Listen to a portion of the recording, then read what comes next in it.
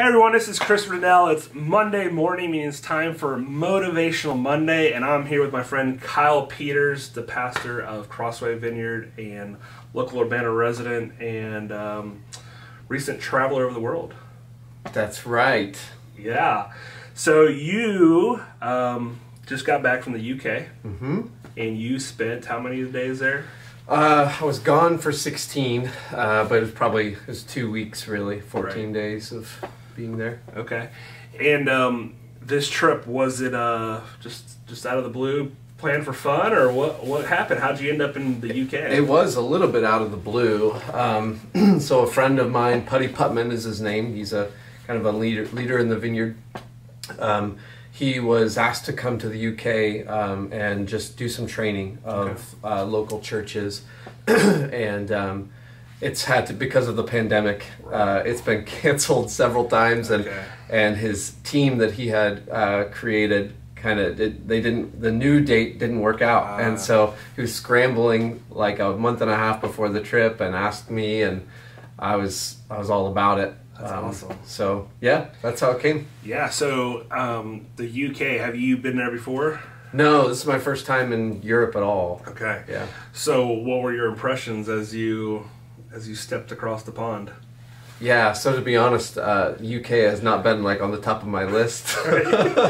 Although Ireland, I would love to go to Ireland, but I didn't get to. You were close. I was. I looked across, but no, actually, I really loved it. Awesome. It was really beautiful. Everything is like in the city, especially in London. Everything is packed in so tight. Yeah. And so like I wasn't super excited about that.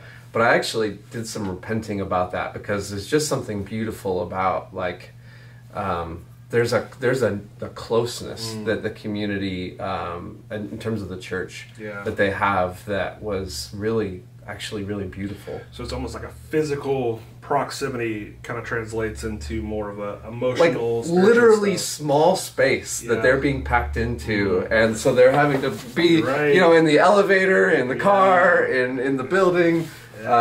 You're just closer, and I think there's just more of like a connectedness. Yeah, we tend in America to like to spread out. We value our space. Yes. Do. Yeah. Like give me 40 acres and like this little house on here, and I'll see you if I see you. Even our roads, like we want our roads to be really big. In London, they're so small. It's crazy watching them drive.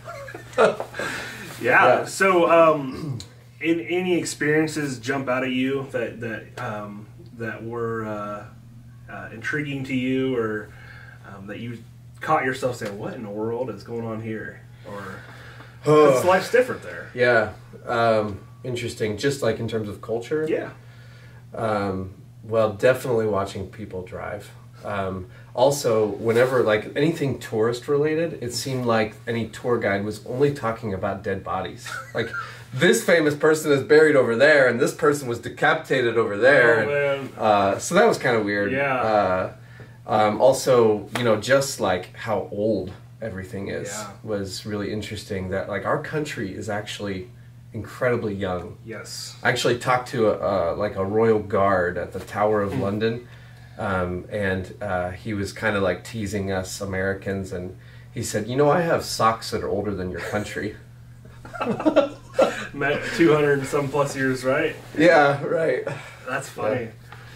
So you have a funny story you wanted to share. Oh, yes, and feel free to edit this out if you want. But so every place where we were doing ministry, I think it was like 28 different like speaking and ministry occasions in 14 days. So it was 28 trainings essentially. Yep. In 14 days. Yeah. That's a lot. Yeah, and most of them included like ministry time where we're just praying for people, and people are encountering the presence of God in some really significant ways.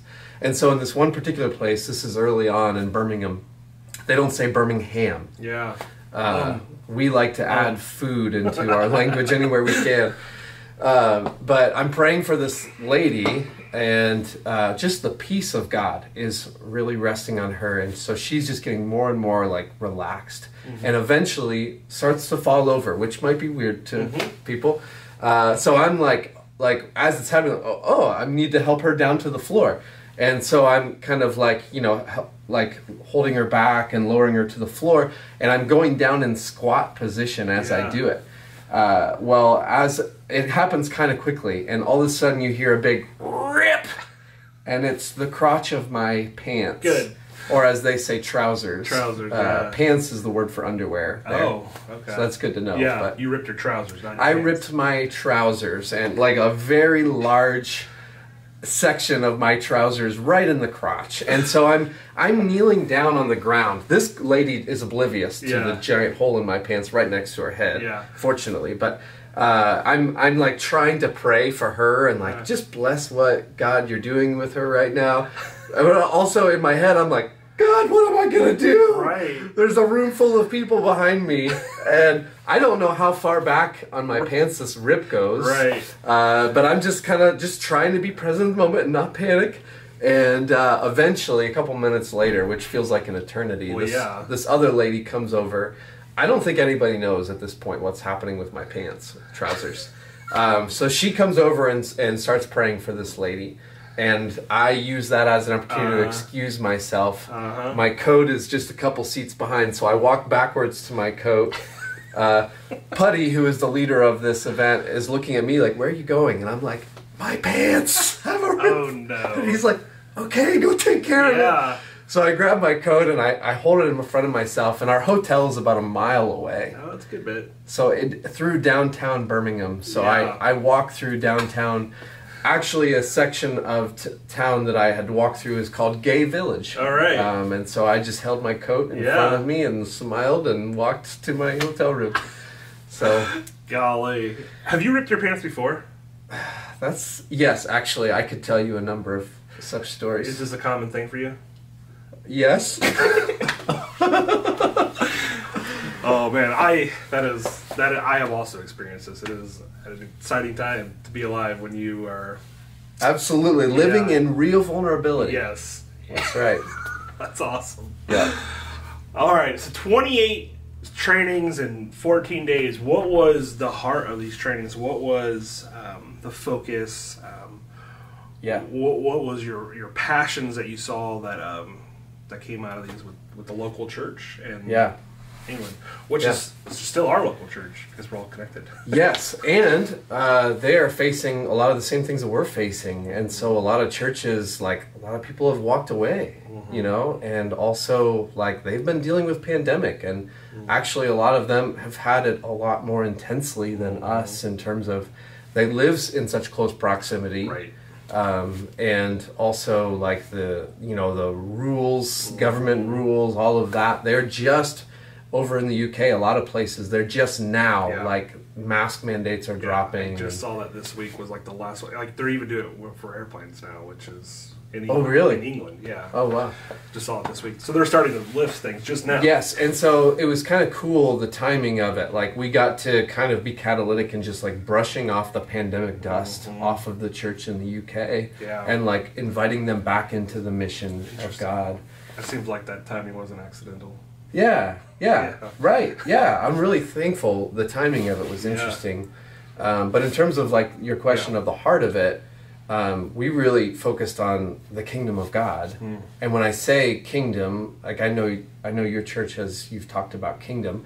I'll just say simply that I've learned, and this has become like a really core thing for me, that the gospel of Jesus is not simply the gospel of salvation. Like, obviously, that's great, wonderful, but it's so much more. Like, the gospel is, Jesus calls it the gospel of the kingdom. Yeah.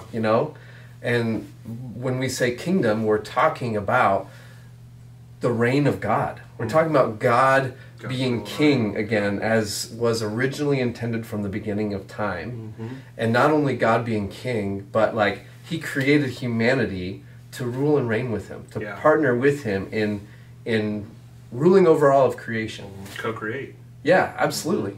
And it's just like I always think of the Lion King, that Mufasa is such a good king that the land experiences life and blessing, that when God gets His way, like we experience peace, we experience joy, and like abundance, abundant life, and like supernatural provision and healing and all those good things. So anyway, that's kind of the heart of it is, oh man, we're called as a church to steward this thing called the kingdom of God, and let's learn how to recognize where, like, the Holy Spirit is moving and bringing the rule of God, so that we can partner with bringing that about. And I think it always helps me to kind of look at the contrast to that. Yeah. The opposite, right? Yeah. I mean, because I think we've even we talk about America as like our space, and we like our thing. Yeah. We like our thing, Yes. right?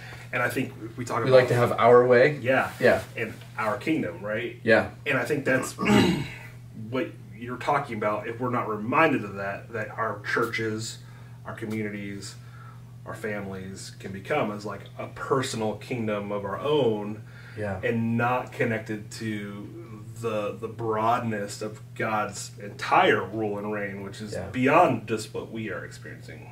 Yeah. There's more to it than just what we see. Yeah. And experience. Because you're in England and you're experiencing these things, so my question was like, well, if it can happen there, why can't it happen here? And if it can happen here, why can't it happen there? Right. So there's got to be, if there's a connection, it's not just about me. There's a broader sense, right? Yeah, absolutely. That's so what would you say is the trap then that we can get sucked into to not experience the kingdom at hand? Yeah, that's a great question. There's so many things we could say, and I think we're kind of getting to it when we talk about us Americans. Like, I think that's one obviously big trap, is when we're so bent on what we desire, and we're not in line with the Father's heart. Right. We're not representing the Father. But I would also say that not living with a sense of anticipation, that just as when Jesus was saying the kingdom of God is at hand, and as he's saying it, he's bringing the reality of the rule of God. Yeah. And that's true today too. That like through the Holy Spirit, God's reign is always increasing. It's always on the move. And if we're not living with a sense of anticipation and looking for it, we miss it. We miss opportunities for his reign to expand in us and through us.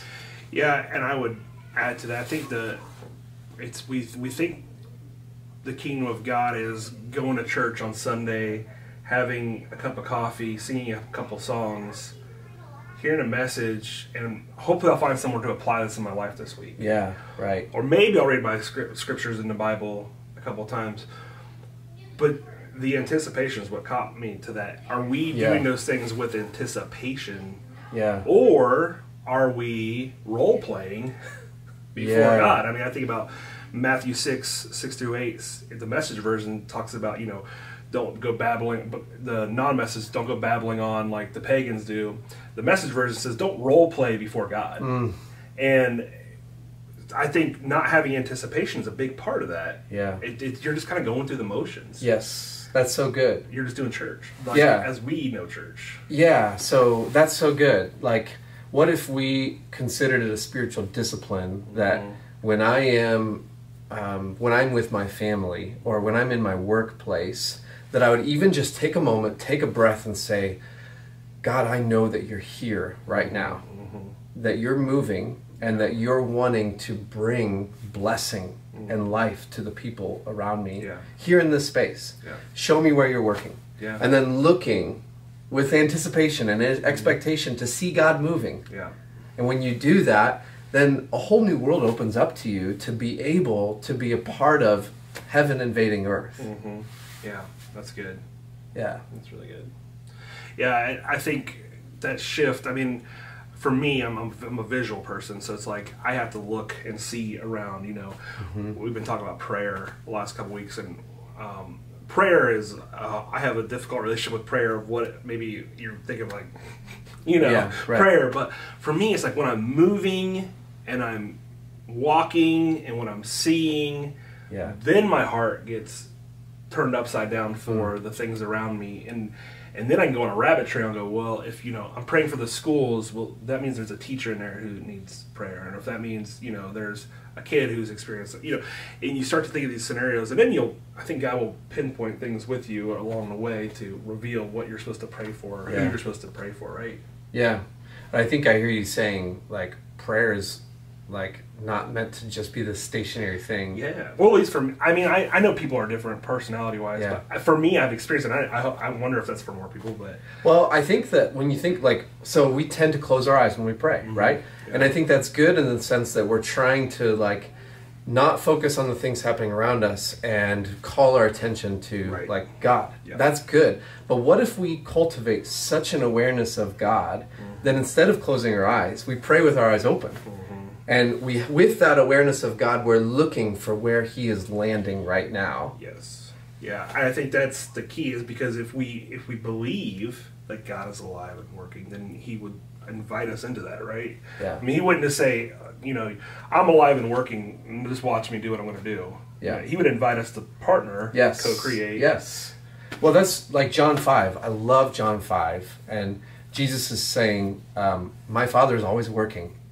And He says the Father loves the Son and shows Him everything that He's doing. Yeah. And it's like this picture of like God the Father is running this family business and inviting His Son into the family business with Him. And it's an expression of His love. And because we are now in Christ, we're invited into the family business. Yeah. The Father loves you. Right. And He loves to show you what He's doing so that you can be a part of like working alongside of Him. Yeah. And I think that's good because we're going to experience heartache, challenges, disappointments along the way, and we all of our families and situations are different and dynamic, and there's probably potential that we all need some area of our life healed or restored or relationships mended. And so, like, if we're actively invited into God's business, we have to expect that He's going to invite us into helping those situations as well. Yeah. Right? Yeah. I mean, those healing moments, those moments of trust and restoration happening again, and where there wasn't, there now is. Yeah. Yeah. Yeah. That's good. Yeah, dude. So, what would you leave us with today? I mean, you got to do that. You've drank from a fire hose for 14 days. For 28 sessions. I mean, give us a session and, a paragraph or less that would motivate us to see God's kingdom. What would be that short-handed, say, takeaway for us to look at the situation in front of us, or our job where we're at today, or when we're home with our family at night? What would it be that we're being asked to do, invited into? Wow. Oh man, I want to preach a sermon right now. Oh, okay. I'll refrain. I'll say this just very simply, that the kingdom of God is right now in this moment at hand. That it is within reach, and that if you're willing to just learn to open your eyes and look for it in your neighborhood, and just ask the question, whatever context you feel drawn to ask. God, show me where you're working. Yeah. If you're asking that with a sincere desire for God to show you, He's gonna show you. Yeah. And just look with anticipation, look with expectation, and when you see it, you might start to think, well, that's just my imagination. Right. What would be the cost if you took a risk and said, I'm gonna step out as though that might be God and see what happens. Worst case scenario, nothing happens. Right.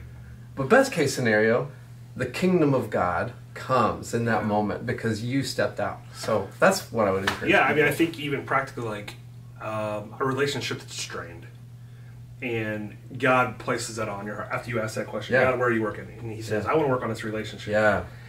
And then you were then invited an opportunity, right, to say, reach out to that person. And again, the worst thing that could happen is the relationship still strained. Yeah, right. Or it already was beforehand. Yeah. But best case scenario is it's healed and restored, and God's kingdom reigns. Yes, right. That's a great example. Yeah. That's awesome. Well, I think that's a good place to end. I think that is a spot where we could even ask ourselves that question this week. God, where are you working? And then when you ask that question, probably more than once, right? I mean, because it's, maybe you get it right away, maybe you don't. But continuously asking that question, God, where are you working? And don't be surprised what you hear, and push in a little deeper and say, okay. And then there's an opportunity to step out.